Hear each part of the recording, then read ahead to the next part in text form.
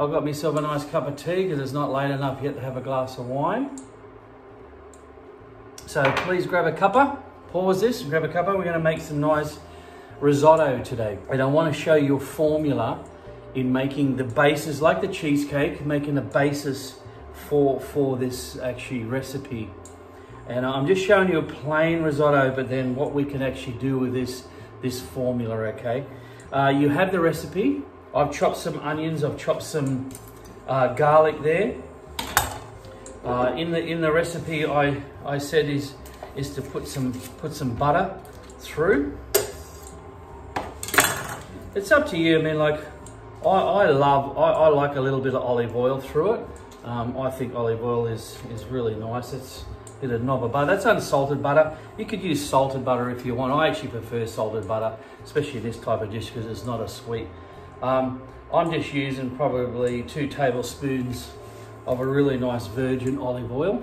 And then I'm just, you can just see into there, it's just starting to sizzle now. When that melts, I'll add that, but I'll just chop this onion. See, we've got the onions flat. Always keep the onion flat in the board, because if you go like that, it can wobble and you can cut yourself. If you keep it flat, it's much easier. And when you cut downwards. Don't cut up, because if you slip, you can go into your hand. All right, which is pretty dangerous. I cut this fine. You don't have to have it that fine. You can have it pretty rustic if you want. But I like to chop it fairly fine. So especially for the risotto, about the same consistency as the actual. You can see there, it's actually nice. Just it's melted and sizzling in there. I was going to throw in the onions, the garlic. I like chili, so these are from my garden. I'm actually adding a fresh chili to mine. They're not super hot, but they've got a good bite.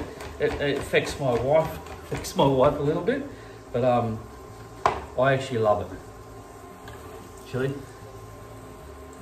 can add some cayenne pepper to it if you like. So I'm going to turn it up just 1 notch. See, that's just frying in there. I'll add that up. Just gonna just brown that just a little bit. I've got some wine, which is a Sauvignon Blanc wine. Don't use red wine in this, you know, that doesn't go with it. And we said a third a cup of white wine.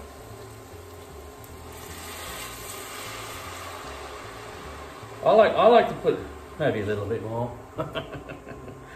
I put a little bit in there because, and then just before the rice, because I want it just to evaporate the alcohol away a little bit. All right, so which is it's just sizzling and bubbling really nice at the moment. You can see that it's really good. Once it's just burned off a little bit of that alcohol, I'm going to add 1 cup of rice. Now the rice I've got is actually Italiano Azzurro rice, risotto rice if you want, but that's I think it's about 500 grams. I think this, no, it'll be 1 kilo. It's 1 kilo. That is 1 standard measuring cup, which is 250 grams measuring cup. Now I'm just stirring, coating the actual rice in the butter and the oil and the garlic. See that there, it's just cooking really nice. At this stage, I don't want to burn it, so I'm just going to turn it down a bit. I want to add a little bit of seasoning. I've got this is Himalayan salt. And this, I'll probably adjust the seasoning later on. You can use cracked pepper, ground pepper. This is black pepper, but it's just grounded already, which I just put a little bit in there, season it. See, it's starting to stick to the bottom already. You can see that. It's already taken that liquid away. That's what you want. It only takes about 30 seconds. I'll just turn it down a little bit again.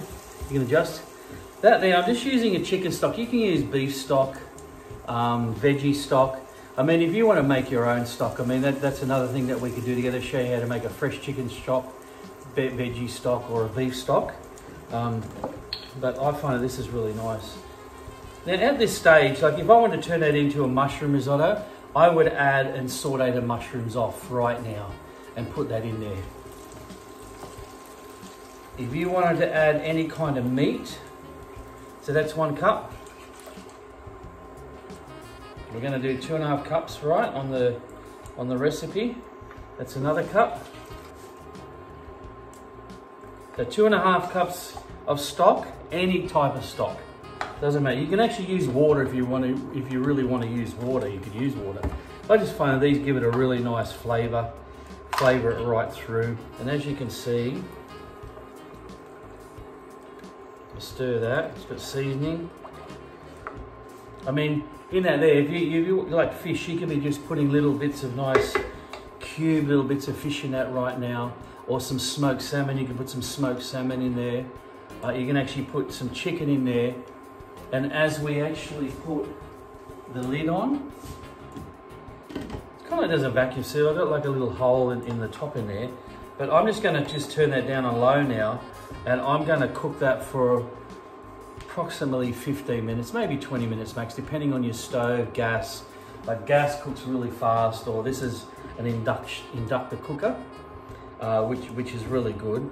Yeah, it'll probably only take 15 minutes in this.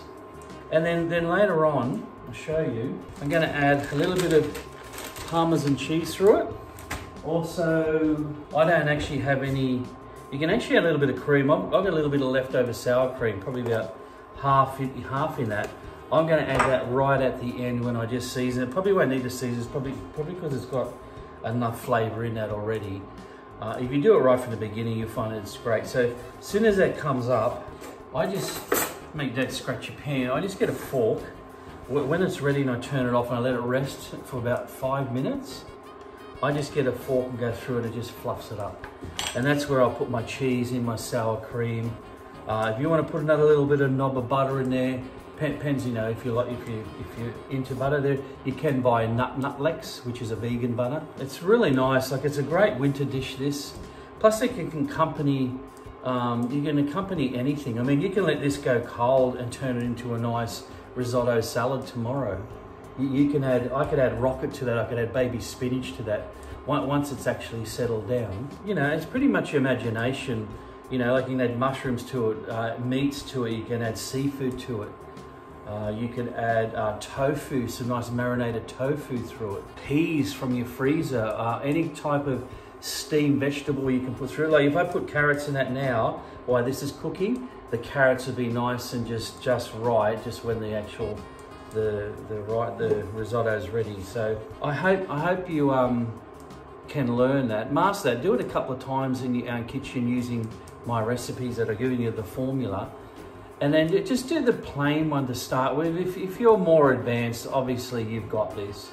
But if you're more advanced, then, or just master it a couple of times yourself, and then just experiment the following week and the following week. That's 1 cup. I mean, that's gonna serve, you know, 2 people easy. But if you, I normally would do 2 cups because I'll get about half a pot of that because I love leftover risotto the next day. I find when you let it settle, get out, it's so nice, all right? And you can use Parmesan, you can use vintage cheese, cheddar cheese. If you love blue vein cheese right at the end, just put a little bit of blue vein cheese on the top and it'll just melt through it.